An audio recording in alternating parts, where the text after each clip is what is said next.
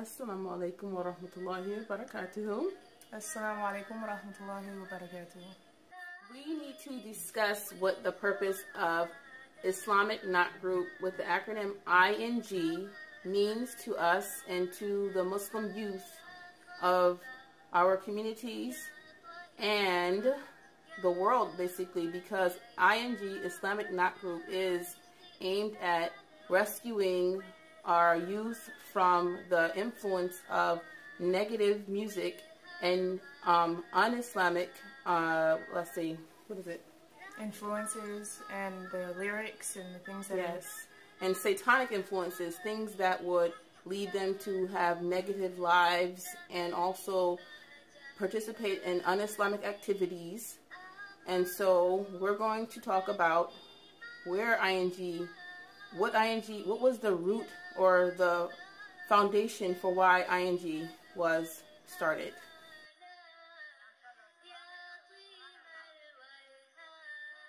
The purpose of I.N.G was to rescue the youth from un-Islamic influences such as the music, the dress, and whatever comes with the music and the dress are the attributes of that, which are things that are against Islam and its beliefs. So I.N.G was created to bring some positiveness to being a Muslim, positiveness to being youth, and positiveness to expressing yourself in an Arabic or Islamic way. You could voice your love for the Holy Rasul sallallahu alaihi wasallam, and you could also make your peers join. See, there was something positive and fun to do while saying that or reciting nasheed or reciting that for the Holy Rasul sallallahu alaihi wasallam.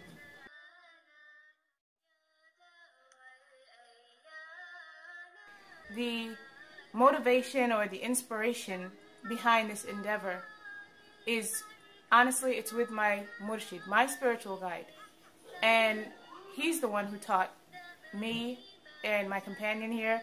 He's the one who taught us how to sing. He's the one who taught us how to teach other young people how to be more positive, how to grow, how to perform, how to praise Allah subhanahu wa ta'ala in song form, and how to praise the Holy Last Messenger sallallahu alayhi wa sallam in song form through Hamdo Sana Bari Ta'ala wa Nati Rasuli Maqbool, which is songs of love and glorification for Allah subhanahu wa ta'ala and the Holy Last Messenger sallallahu alayhi wa sallam.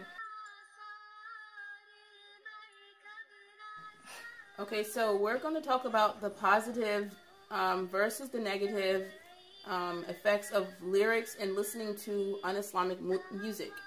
If you Google or put in a search about the negative effects of un-Islamic music, you see possessions, mental illness, mental diseases, sicknesses, all kinds of worldly perversions and things like that from listening to basically satanic music or music that has suggestive lyrics. If you look up any psychology class or anything like that, they'll tell you that people can be cued from being constantly fed negative, evil things or something that convinces their mind that whatever behaviors that they're doing or that they're hearing in the music is okay. And so suddenly these people start behaving in these strange ways, and you see them killing people or doing a lot of perversive things, and you're like, where did they get that from?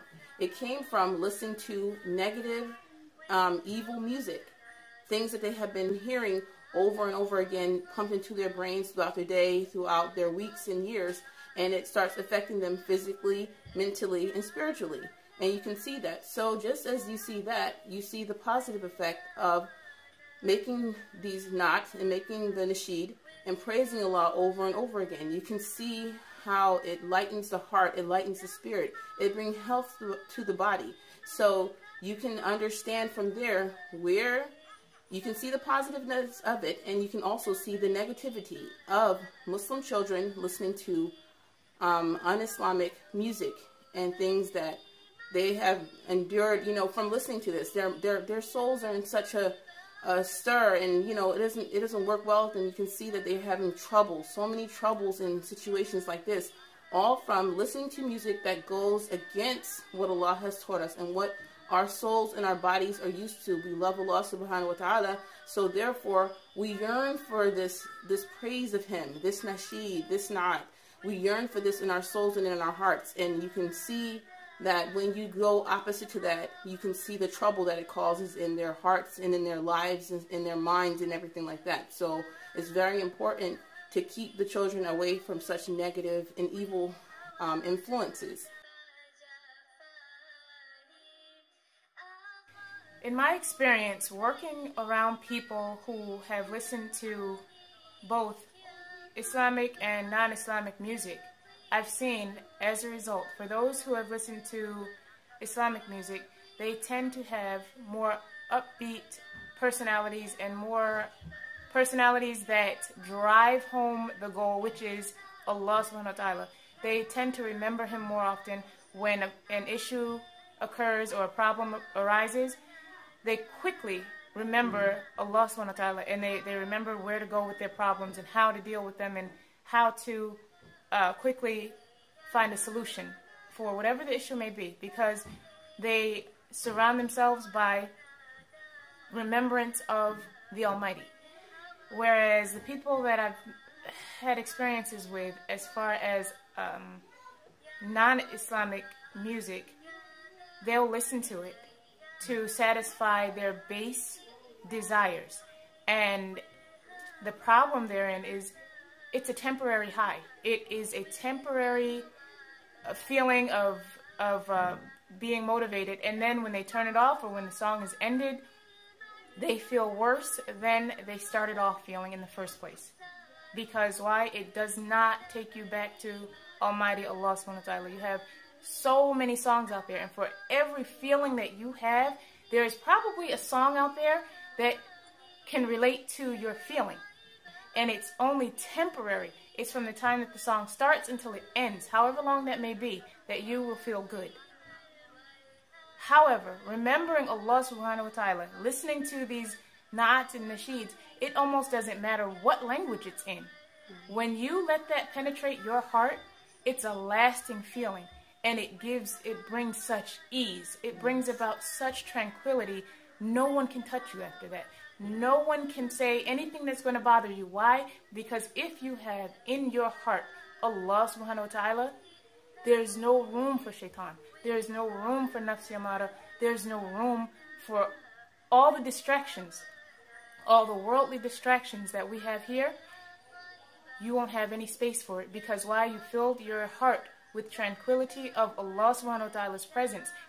We'll have a slideshow and show you different groups who have been very successful. They've come together, they dress in uniform. However, we don't go too far and we don't use string and wind instruments. We have so many successful stories from young people, and they can tell you themselves how I.N.G has been very beneficial, and how forming their own groups has been very helpful as far as when they're out of school in the summer, everyone's looking for something to do. So when you have I.N.G and you start to really put it together and say, okay, I can write this, I know so-and-so, she can help me with this, oh, I know him, he can do this, we can come together and really make something positive out of thin air. And then here we are with the Islamic Naat groups.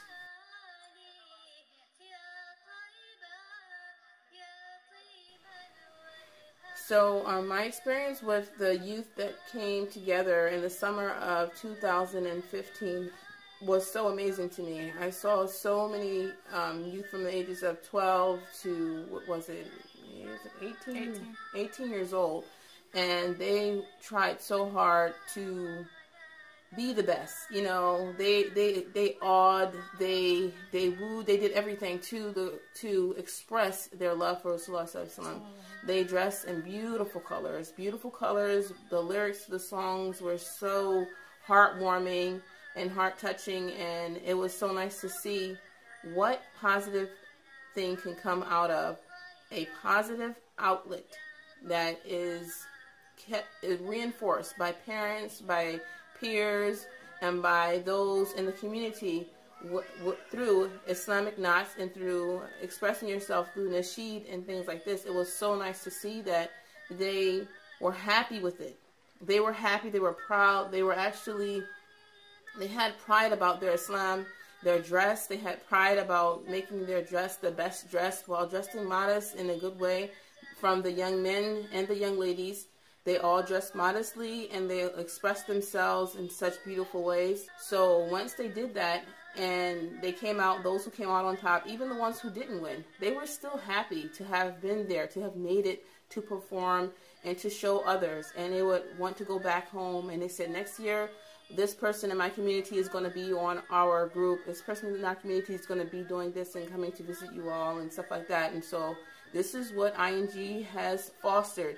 It has fostered a foundation for the youth to grow. There are roses in the garden, and if they get trampled or they don't have proper care, it will die. And that's what the Islamic Knot Group is trying to do, is trying to make sure that the children are nurtured in the proper way so that they bloom, and they bloom with the love of the Holy Rasul, Islam. They bloom with their praises for Allah subhanahu wa ta'ala, and they also have that pride about Islam. Something that you don't see on mainstream media, or you don't hear in the music videos and stuff like that, or you don't see this propagated on television. So alhamdulillah, they use this outlet, you know, and it's so good to see that, and to see the positiveness of it, and to see that they're willing to strive and they're willing to try to break away from these things, as opposed to falling down and just giving themselves into the un-Islamic influences in the music. So we hope that this information was beneficial to you about the Islamic Knot groups and why it was formed. Inshallah, you can use this as a platform for your children, for your friends, or for your companions, or anyone that you may know who is interested in helping other people to remember Allah subhanahu wa ta'ala. وما علينا إلا البلاغ المبين وصلى الله على خير خلقه نور عرشه محمد وعلى آله وأصحابه وبارك والسلام عليكم آمين. Bless the early morning sun, Muhammad, the full moon of night, light of guidance, our beacon of light, chosen by Allah to be Imam Nabi. Muhammad, Muhammad, Rasul, Muhammad, Rasulullah, Muhammad, Hasibullah.